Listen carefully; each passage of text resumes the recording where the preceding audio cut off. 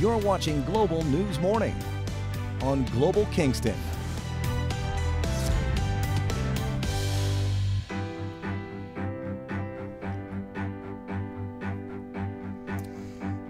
Wishing you a fantastic Wednesday morning at the Thousand Islands Playhouse. The new production Glory, it launches today. It runs all the way until August 17th. Two of the principal actors are here. We have Katie Ryerson, good morning to you, and Morgan Yamada. The production is called Glory. I love talking about hockey, especially when it involves a stage production. Explain who Glory is based on. I could ask you first. Yeah, so Glory tells the Glory tells the story of the Preston Rivulets, which was an incredible team.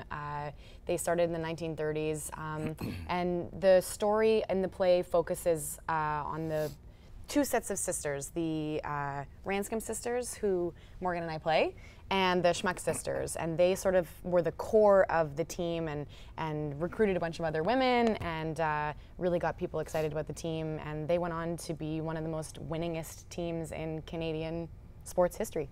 And groundbreaking, this team, obviously, because they were the first women's hockey team.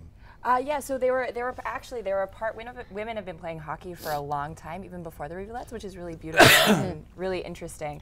But they were one of the most famous women's hockey teams of the early kind of batch of women's hockey players. But there's you can see pictures of women playing hockey in long skirts way before them, which is beautiful. But it's really cool that in the 1930s there was a huge league, and it was a cross-Canadian league. So there was women playing hockey for.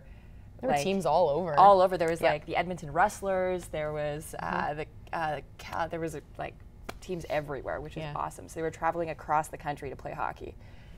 And they inspired a lot of young women to pick up a hockey stick and strap on the skates too.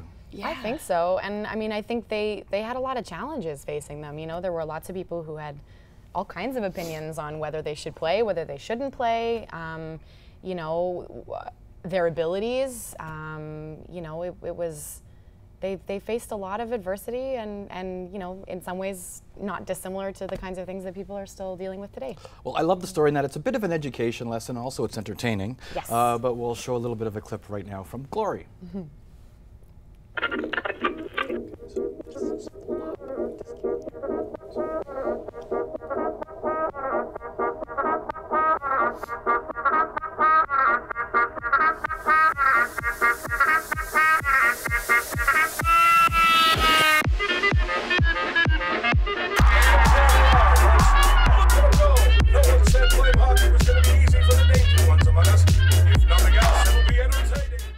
When I first heard of the production, I thought, okay, Thousand Islands Playhouse, beautiful facility, a play about hockey. How is this going to work?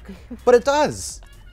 It totally does. Yeah, it's super fun, and it's super high energy, and we try to get all the energy that a hockey game has, but in a dance package. Yeah, our amazing playwright and choreographer Tracy Power came up with an incredible vocabulary of movement for the show. She's a really sporty person and is an amazing dancer and mover, and she spent a lot of time curating things that were going to be evocative of certain hockey moves, and people respond really well to it. People come, what I hear a lot when we talk to audience members after the show is people go, oh, I didn't know how it was going to look on stage, or I didn't know how it was going to work, but it was amazing. Like, the movement was so cool, and each game we play a number of hockey games in the show, and they all are a little bit different. They have their own spirit, their own kind of unique moves in each one, and it's really fun to do. It's really challenging, but it's really exciting. Well, you said challenging. As actors, I imagine it's daunting enough just to get up there and remember lines in a live theater setting. But you got to remember there's dancing involved here, and you're playing hockey. Yeah.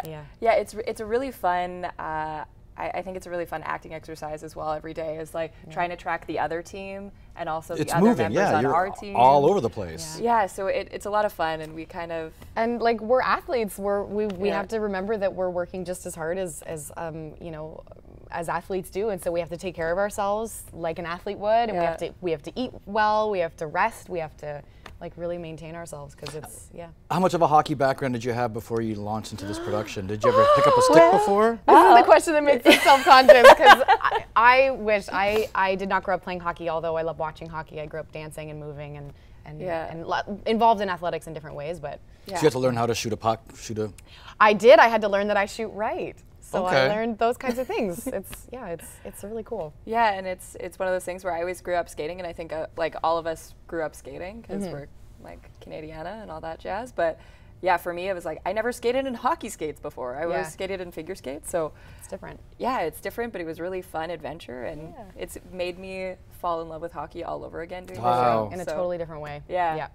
Well, hopefully the audience is going to fall in love with Glory. Once again, is at the Thousand Islands Playhouse, and it starts today. So good luck with the opening night. Are all the jitters out of the way? I guess there's always opening night jitters. Yeah. Oh yeah. Okay, and it runs until August 17th. And yeah, it's called One Part Bobby Orr, One Part Bob Fosse. The Globe and Mail has described it as. I love that. Thank you so much. Best of luck. Thank you. Thank you so much for watching. We'll see you real soon.